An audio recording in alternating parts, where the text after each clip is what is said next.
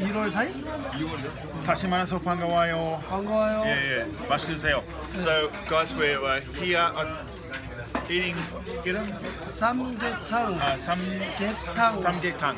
It's like a chicken with what do you call it?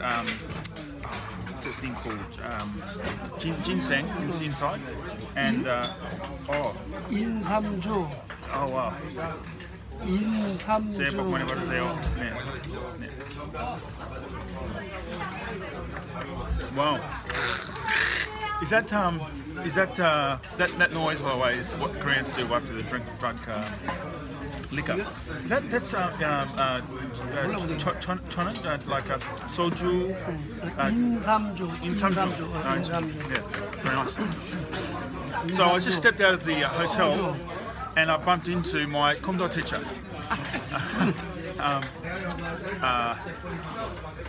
Hamjang-bin, and a very good teacher. And this is the 20th of January, so it's the 20th day to harvest. In this 100 days to harvest, I'm talking about the friendship between Australians and Koreans. And what's really interesting about this is I'm doing most of the talking.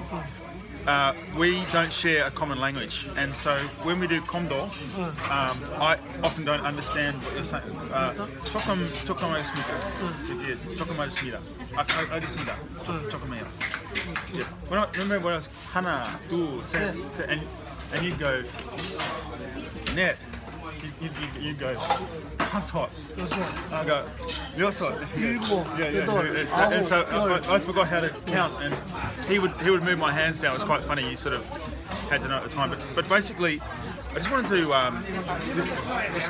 check in with the Kumdo teacher, because friendships really defy the barrier of language.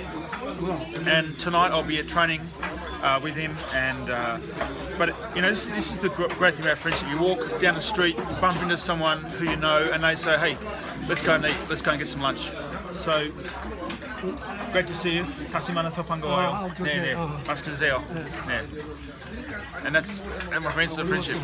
More soon.